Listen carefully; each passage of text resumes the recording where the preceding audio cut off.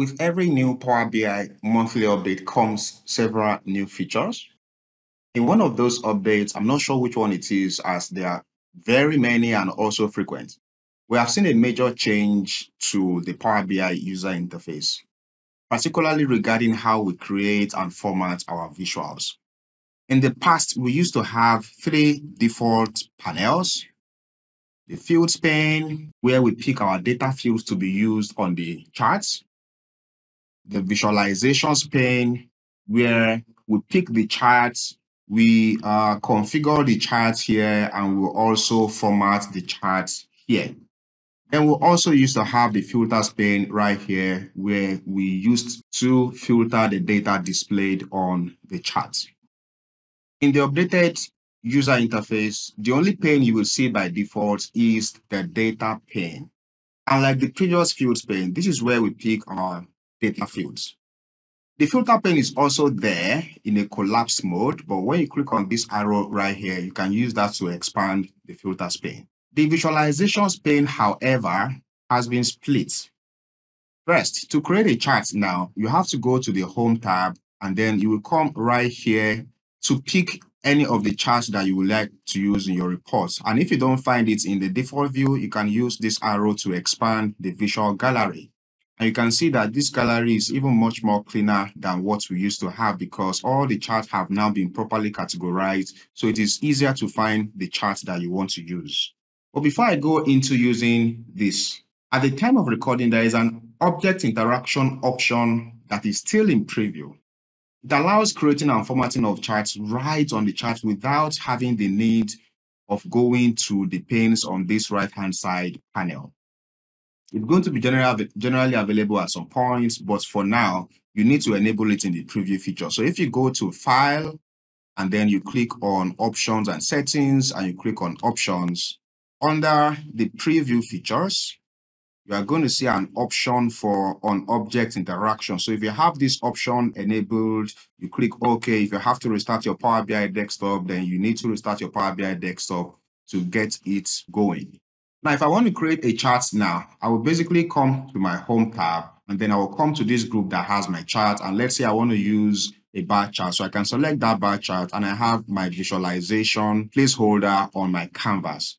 Then you can immediately see that I have the on-object interaction on the chart itself. So technically, this is a part of the visualization panel, right? So in the past, under the visualization panel, we used to create the chart, and we also used to format the chart. But now, for visualization panel, we have two separate aspects, one for building the chart and a different one for formatting the chart. So right now, let's say I want to show profit by country, for example. I can use this field bucket here to add data fields for what I want to display on my chart, or I can still use the regular old school method of going to my data pane, then expand my data here, and I can pick country, and I'm also going to pick profit. Then you can see that I have my chart displaying my profit by country.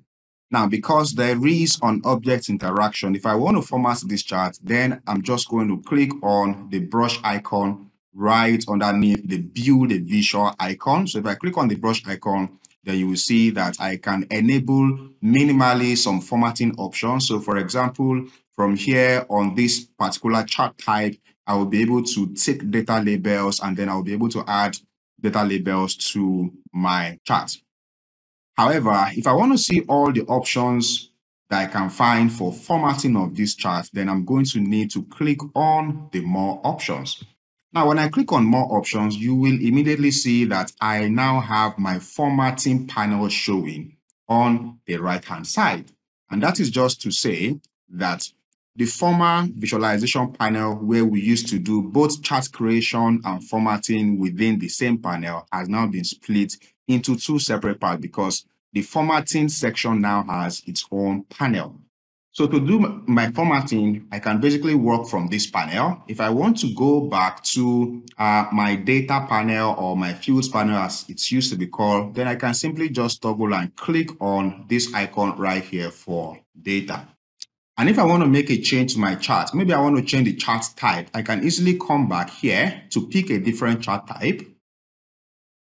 Or I may come back to this build a visual icon, which is me using the on object interaction. And I can use this as well to pick a different chart type, or to even expand the visual gallery here and pick another chart type. Now, if you are completely used to using the previous method, what we can do is from this on object of build a visual, if I click on this drop down arrow here, I can use this option to move to pane switcher. That means I want to move this entire build a visual from the chart to the panel side.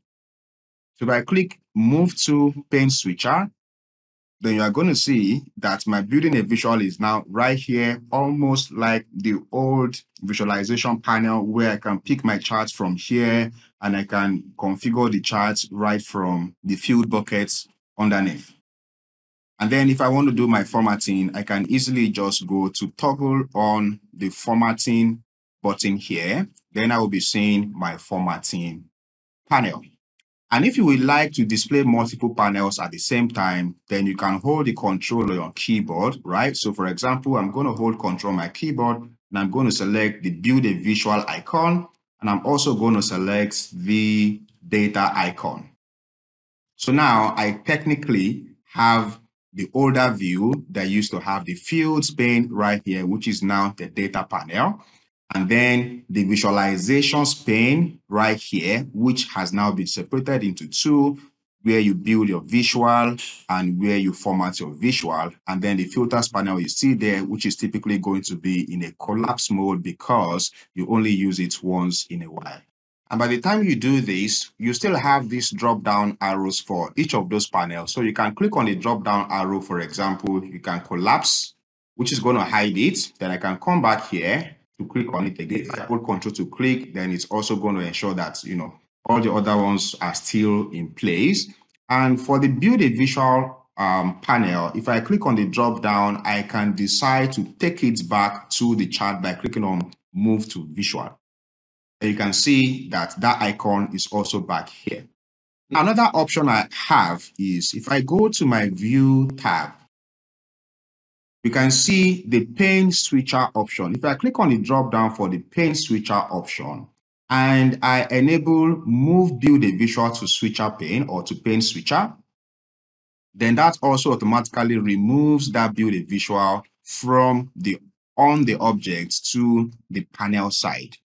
And again, always continue to use your control key to select multiple at the same time. And if you click on the plus icon, then you can see that you can also bring in some other panels whenever you need to use them.